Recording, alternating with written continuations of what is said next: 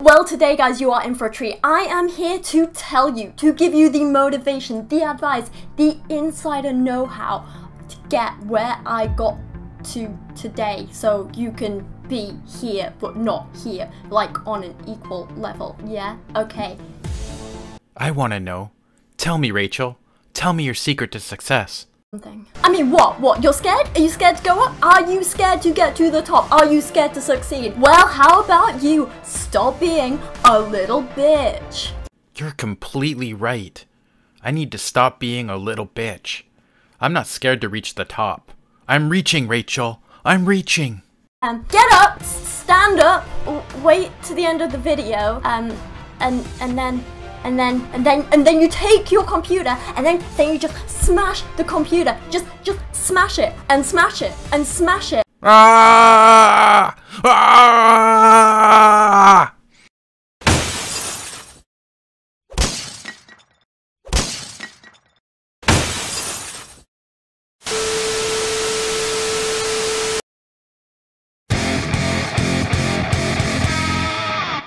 Hey all, so today I have a question from a subscriber I wanted to answer. First off, the intro clip was from a fairly recent Rachel Oates video. If you haven't seen her channel, I'll link it in the description box. I think she makes fun content, so please check her stuff out. And sorry Rachel, I couldn't resist. Now on to the question.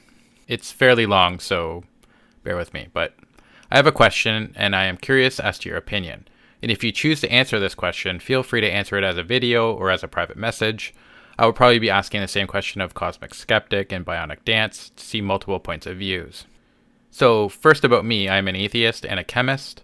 I choose to engage with people often about different subjects, including religion. My point though is not to necessarily win the argument, but to try and get the person I'm talking to try and understand their own beliefs better and develop my own. This means that sometimes I must play devil's advocate and ask questions as if I thought God existed in the case of religion. I also believe the quote that the sign of a well-educated mind is that it can contemplate an idea without necessarily accepting it. Not the exact quote, but you get the idea. So I'm proposing as a devil's advocate a question about the morality of God. In this case, the Judeo-Christian God. Throughout your videos and many other videos, there's always a reference to the atrocities of the Old Testament, where God killed off the firstborn. You know, the innocent civilians in a war between God and the pharaohs that God was instigating, killed off most of the world in a flood and ordered countless other events. From our point of view, this would indicate that God cannot be all good, because he is committing or ordering things that we would consider heinous now. But assuming for a moment that God does exist, that would mean that, as described, we can reasonably assume that he is the keeper of the afterlife. What if God chose to give special treatment, either direct entry to heaven or some form of reincarnation, believed in by a few Christian sects and other religions, to the people slain by these events, that to us seems dramatic because of our smaller view of the world. Because what is a few moments of pain caused by God in your life if you get to spend the next million years in heaven, or are reincarnated and given a fresh and perhaps even a better start? And if a God exists, and from that an afterlife could exist, then one could assume that a soul would exist. And from the point of view of an immortal, all-powerful being, what would be the more important aspects of a person to preserve? Their bodies, which will fail in a space of time, that such a being may consider a blink of an eye, or the apparent immortal soul. This is ignoring the belief required factor to make God happy. Would such a view change any moral problems that develop from God's acts and orders in the Bible? Alright, so thanks for the question, Scott. So the first thing I want to point out is that I don't use examples such as the Great Flood and the supposed genocide that resulted as an example because I want to hold God to my version of morality or ethics. I use these stories because they contradict the supposed objective morality that God himself supposedly set out. In other words, this God has said that murder is bad or objectively wrong, yet it can subjectively break its own rules, thus destroying the ethical standards it supposedly set out as morally correct. Second, no, I do not think that causing pain for a relatively brief amount of time, especially against the victim's will, in return for an eternity of what some might consider bliss, a get-out-of-jail-free card, if you will. Using this logic, we could justify all sorts of atrocities. For example, if a rich person decides that they want to rape someone, but they'll compensate the victim with a large sum of cash, enough to buy luxuries throughout their lifetime, does that make the rape okay?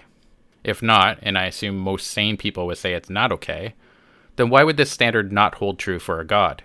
Third, why would causing any sort of suffering be necessary for this clean start you mentioned, or the transition into the afterlife, if there were such a thing? If this God is all-powerful, it could simply blink someone into the afterlife, without resorting to causing pain to the person making the transition. Causing the subject suffering would be completely unnecessary. So yes, the stories you mentioned show that the God described in the Bible violates its own rules of morality, which means that by its own standards it can't be considered all good. It causes pain when it could avoid it, and I see no reason why causing unnecessary pain in what might be considered the short term, even for long-term gains, in any way mitigates or excuses the harm caused. I hope this answers your question, Scott. Thanks for sending it to me, and if you, dear watcher of my videos, decide that you'd like me to answer a question, please don't hesitate to send it my way. You can reach me by email at godlesscranium@gmail.com. I don't promise I will answer, and I'm notoriously slow reading my mail. I blame my full-time job and stuff. But I do eventually read my mail, and I enjoy answering questions that pique my interest. That's it for this video. Thanks for watching. Take care and cheers.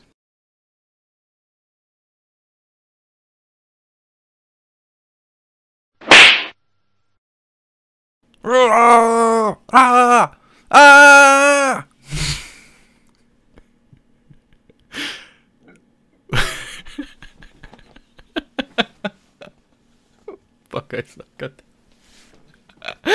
I suck at being angry.